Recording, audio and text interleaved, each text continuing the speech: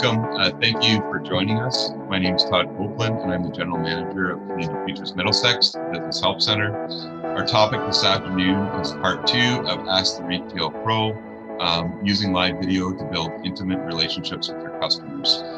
We're once again joined by Barbara Crowhurst, who's the CEO of Retail Makeover. Before we get going, I just want to say a couple of brief words about Community Futures Middlesex, a bit of an ad here. And here we go. So funded and backed by FedDev Ontario, Community Futures Middlesex is passionate about helping entrepreneurs grow and succeed to strengthen our community. Offering loans, planning, and advisory services and workshops like today, and much more, we exist to support entrepreneurs in Middlesex County. We understand our communities, our rural culture, and values. These insights allow us to view our clients through a different lens and make loan decisions right here at home. You can trust us for support through the full life cycle of your business.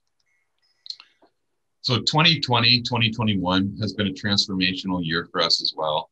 It's been highlighted by the physical relocation of our offices to the main street of Ilderton in April, the launch of our new website at the end of July, and also we might note of the increased dependency on technology, so use of virtual collaboration tools like Zoom, survey tools, which we were fortunate to have a session last week to talk about those, and enhancing your digital and social media presence, and through use of video tools, which we'll learn a bit more about today. So COVID pandemic, definitely for everyone, it's definitely changed the way that we conduct business, and expect it to do so to continue in the future. So Barbara Crowhurst is the CEO of Retail Makeover. Barbara is a trusted global retail business coach with extensive experience sharing her expertise and knowledge directly with small to large corporate clients, and as a speaker at local, regional, provincial, national, and international meetings and events. So Retail Makeover itself is a consultancy. It was established in the late 90s with a focus on assisting independent retail through in-store redesign, web design, digital social media tech tools, use of those such as live video.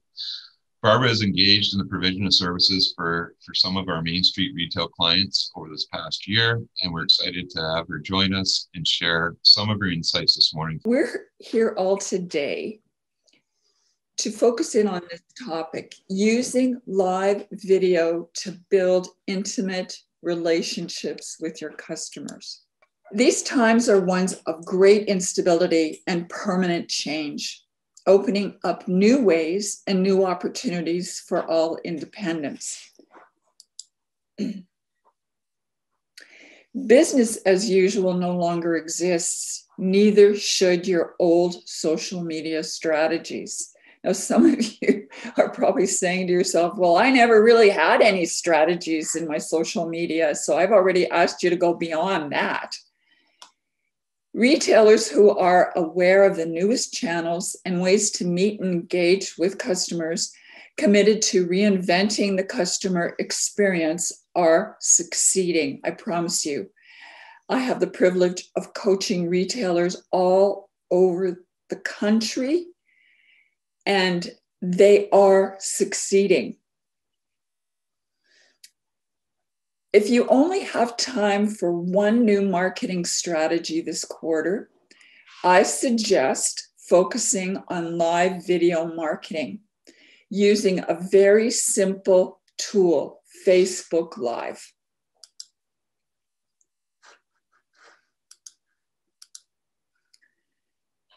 Let's look at the importance of this new marketing challenge. Facebook Lives have become a lifesaver for those retailers who will put in the work, and it does take work. It becomes easier and easier, I promise you. The intimacy and immediacy of live video create the sense for your viewers that they are getting a behind-the-scenes peek at the real you. Think about that. As well as enticing them to stick around and to watch much longer than they would a regular video, because of the unpredictability of live events and because of you. Let's look at this issue continued. Opportunities will be there for those who are open to recognizing new ways to stay connected with clients and be quick to adapt to the challenges.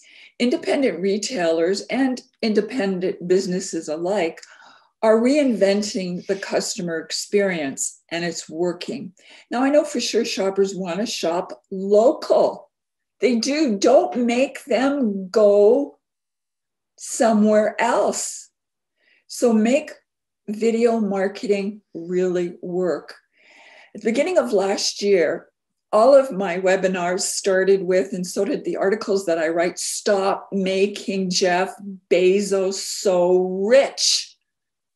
And I got some feedback from that. Actually, I got some hate mail from that. So it was very interesting how people reacted to me saying that. How do I get my customers to watch this Facebook Live event? Now I'm starting to get into some of the work that you'll have to do. You have to create a weekly newsletter, because I'm going to tell you that you have to do this weekly on a regular basis so the newsletter that goes out via email has to have a detailed shopping event focus. You have to send out the email the day of the live event. I'd recommend it, actually. It makes it more current. And share generally what you will be showcasing. Make sure you invite your customers to join you. So many news, because I get a lot of what they call test email newsletters. And as we talk about this subject, inviting people to come and see you on Facebook Live, you would not believe how many of initially my clients, and then even people who say, "Barb, could you please just look at what I'm doing?" They forget to invite the customer to join them. It's just such a simple thing to do. Make sure you always post great photos with brief descriptors that engage the reader, because this newsletter, that's exactly what we're trying to do, to engage them with an invitation with great visuals to come and join you at, later on that day to shop with you. Make sure that even on the newsletter, you continue to try to show a clear path to purchase. Now, what does that mean? A clear path to purchase says you see this lovely item? I'm going to showcase it later on, tell you a little bit more about it, but let's get the shopping going. You can either go onto my website and purchase this item from me. You can either phone me and we'll talk about it and purchase this item from me. And I can leave it in front of my store. Protocol is all changing and moving. So the idea of clear path to purchase, which, please, my fingers crossed, always includes online as a choice, it tells exactly where the protocol is and how they can pick that up from your store. Or in some cases, my clients actually deliver it to clients, okay, within a certain zone. Use words like "buy now," right? So these are just all little tricks that you'll learn. And this, you'll have this in front of you. You'll go, "Oh, that's what I should be doing over here," as you create your newsletter. Last week, I showed you all the different platforms. Well, I didn't all the different, but at least a dozen plus platforms that you can use to create your email newsletters. So the idea of the buy now button is the call to action. The direct path to purchase is press this button. And yes, it has to be that direct.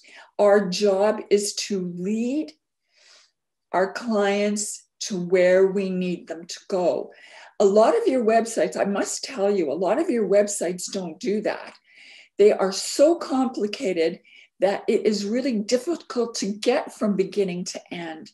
And that is your responsibility, ladies and gentlemen, to make sure that all of these flows to product, these ways to purchase your product are easy and not confusing, because if they are, guess what happens? People just jump right off.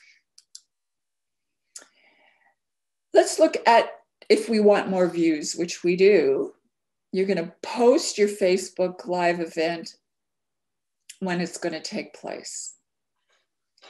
Have people subscribe to the event on your Facebook profile page. You're going to post this information on all of your social media platforms, on your website.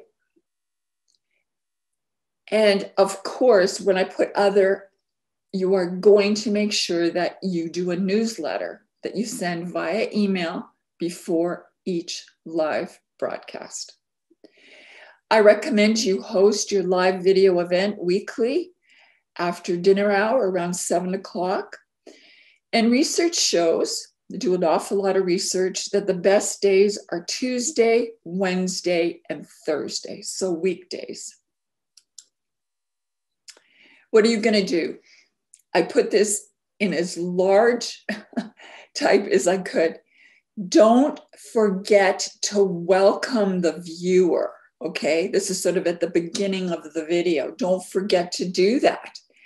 And here, ladies and gentlemen, I want to bring this close attention. Actually, I did this slide this morning. You must say once or several times, let's start shopping. I've looked at too many videos that look like they're a gallery performance through a space. Years ago, on my bucket list, I'm sure you all have one, I decided I wanted to work for the shopping channel. A busy career. So when did I work for them? Literally at nights and towards the late hours into midnight and early morning, because I wanted the experience. I had the connections. Now, I was never on screen. That wasn't my point.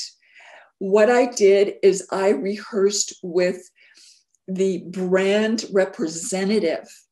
I would set up the displays. As a matter of fact, I would do anything just to be in that environment. And what I learned from that whole experience is that they reach out across from where they are through the camera and into your living room and say to you, ladies and gentlemen, let's get started. Let's start shopping. And what that does is it immediately gives the people that are watching, why am I watching this? My reason for being here is to shop this show. Okay, you'll never forget that. So calling customers who view your view your video as shoppers is the key, okay? Please don't forget that. So what do I say? What do I show? My gosh. Show and demonstrate your product. Share your expertise. Show off your store. Highlight new products for the season. Showcase what's on promo. Show what just came in. Show things on a theme. The important thing is that you are organized and that you can literally, you see, I put etc. because there's so many different opportunities for you to showcase different things, because you're going to be doing this every Thursday. Where clients at the beginning, I guess we've been doing this for over a year, thought, oh my gosh, right? But guess what? One week goes to another week, the next week, and it becomes part of what you do every week. And yes, even when your doors are open, and yes, even when the store, I don't know, I think for the next year, we're going to see some type of protocol affecting our businesses in some way. We just can't avoid that. So this is going to become your staple, just your staple, okay?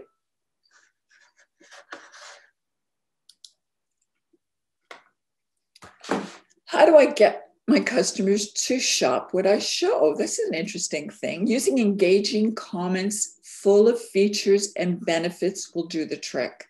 Don't forget why you were there and why you invited your followers or your customers to this event. It is all about shopping.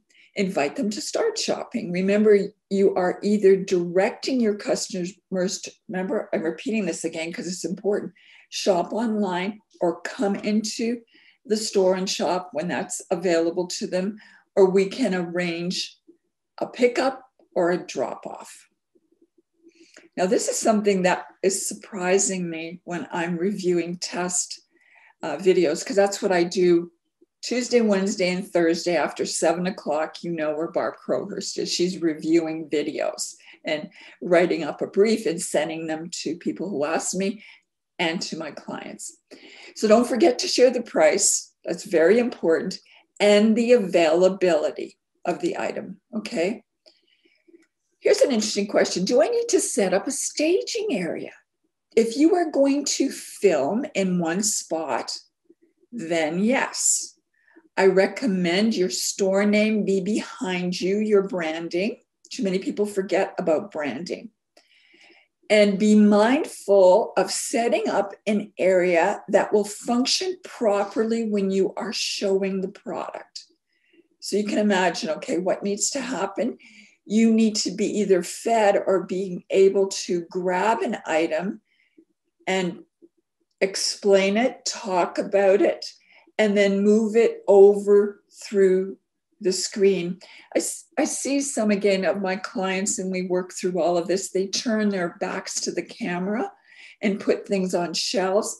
It is not a good idea. Once you start engaging and you've decided you're going to stay in one spot, you have to arrange your staging area so you have, as much as you can, direct contact with your customer, okay? It's the right thing to do.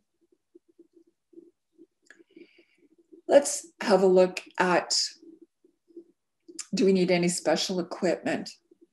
So obviously by now, all of us have smartphones by various brands, and we can take videos, and that is how the live streaming actually happens. You need to optimize your light, and here again under special equipment, it's called a self-ring light. It either can be clipped onto something or you can buy a special stand for it. Gives 3 different colors of lighting. From, I think it's blue, pink, and then white. So it's a huge, broad sense of intensity and color. I'm going to tell you right now, ladies and gentlemen, that pink is your best friend. Okay, blue and white lights in these ring lights, by the way, they're under $30 on Amazon. That doesn't make me happy to have to say that, but I can't find it in any of your stores. But these ring lights are a charm. They are a charm. So you can purchase a portable cell phone tripod if you choose, and or a Steadicam being a good idea. Now, there are some tripods that actually have wheels.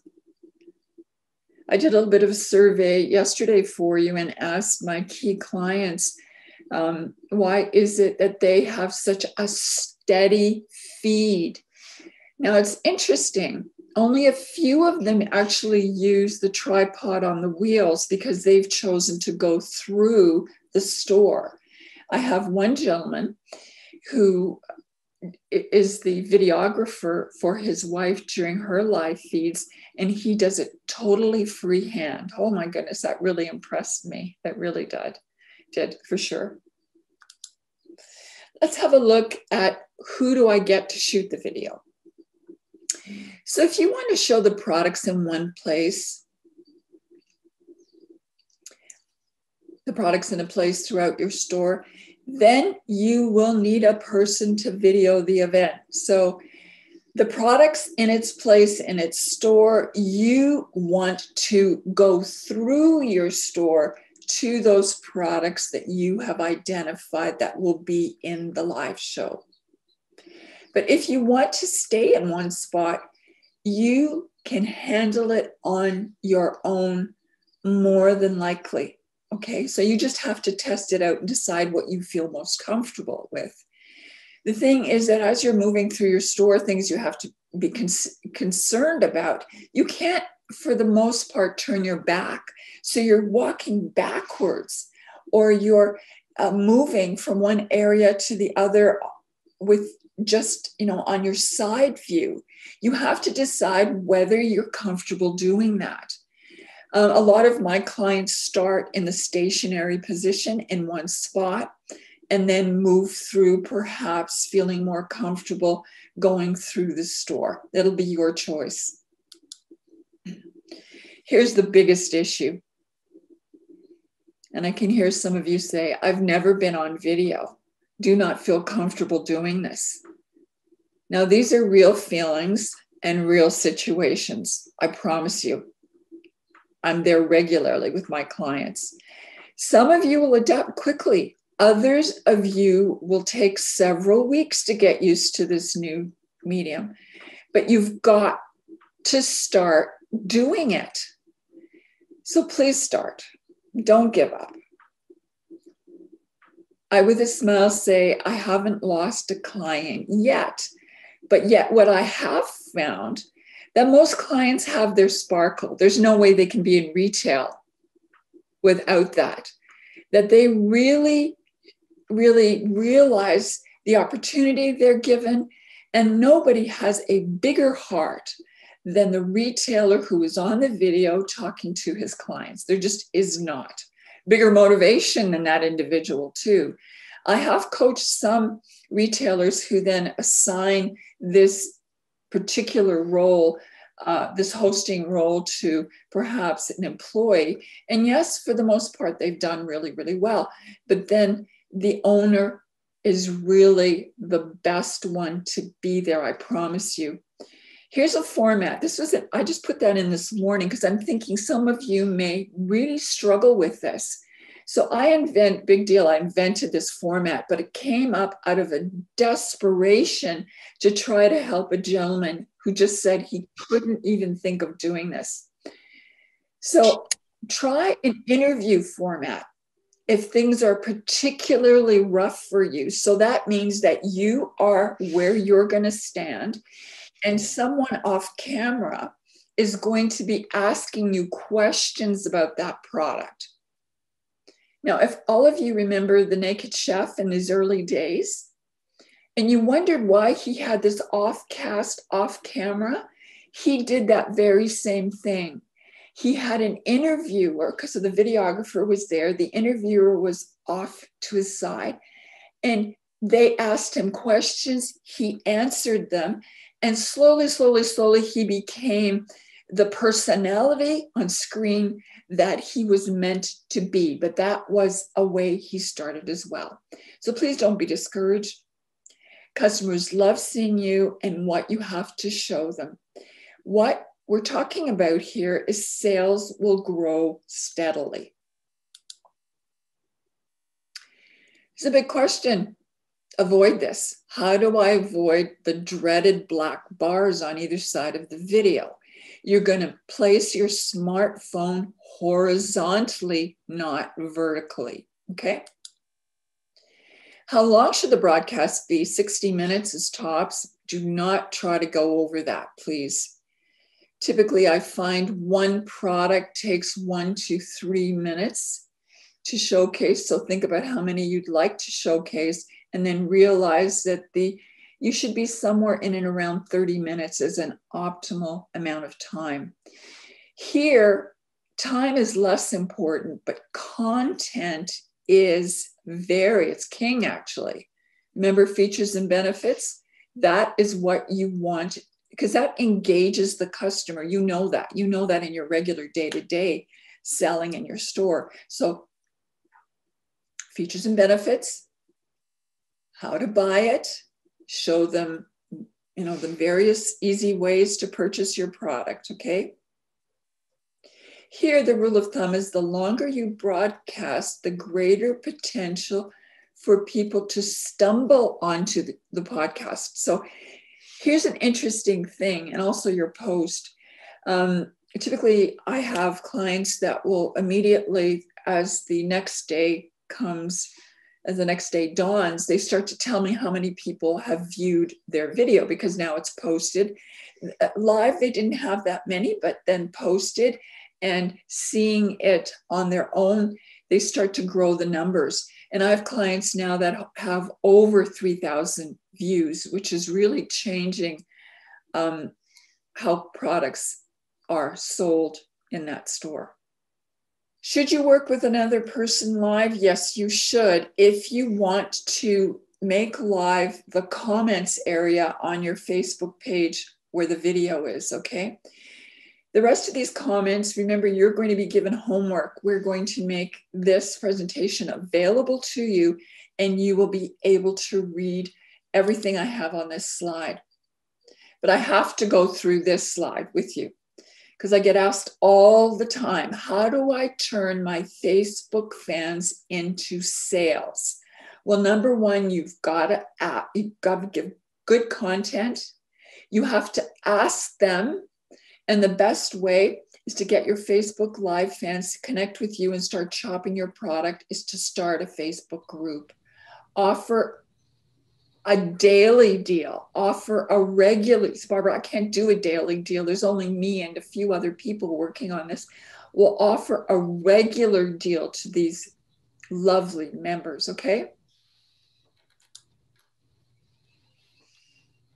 Now, when you get to this and you read it, understand that the next two slides, the reason I did this was clearly to take you through a stationary format. And here you will be given things that you should be thinking of when you're doing a stationary format.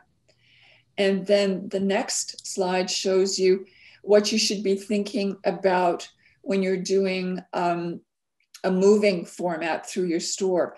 But in both cases, I want to show you. Your event is scripted to the best of your ability. The format and choreography, how you will do based on the products you have selected to showcase. Remember what I said, that if you're very nervous about doing this, then go back to the interview format for as long as you're not nervous anymore in front of that video. Because what I've learned is my clients, well, people in general do better when they're asked a question, they give a response. They feel more comfortable in the interview format. So, Barb, what are you showcasing tonight? Well, I'm going to show you lots of wonderful things. They're focused on this, they're focused on that. Well, what's the first? See, the thing is, it's scripted too. So what's the first thing you're going to show us? And how much is it? And how do your customers get it? Do you see that? So that interview format could just be the charm for you. The last word, ladies and gentlemen, be mindful of your appearance. Sometimes when I look at test videos to give comments again, because that's part of what I do, is I am shocked how that hasn't been handled. You have to put your best foot forward, okay? And I'm not going to say what that is, but I'm going to be mindful of your appearance, what you're wearing, your hair, your makeup. Yes, gentlemen, and that means for you too, what you're wearing, your hair, and your makeup. Okay, so I have to tell you this. What if Facebook stops offering this feature? And you don't know with Facebook, they don't promise you anything, especially when they give it to you for free, right? I wanted to share with you, there's other options. Right now, what we have is we have Zoom as an option. We have Google Meet Web Conference. We have Teams. And yes, believe it or not, Skype is still alive and well. Encourage viewers to like and share the video. Big, big ask, but it works. And here you will read how to boost viewers, increase viewers. I've given you lots of great ideas. I need 45 minutes, I realize. Other ideas to increase your viewers. You'll have this too as your homework. And we're going to finish. You're going to analyze your results, and that is every single week. What I'm finding most independent businesses, listen to me because I work with independent businesses every single day, are not very good at analyzing their results. You've got to go back to, let's say if you use MailChimp, you've got to go back to MailChimp Analytics and look at the clicks. Where are people going? You have to look at your website. Where are people coming from and where are they going to?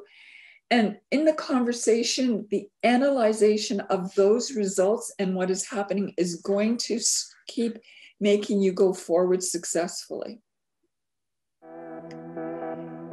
And then we start over because it's a new week.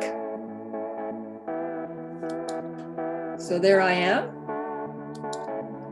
And I want to thank you very much for joining me today, using live video to build intimate relationships with your customers.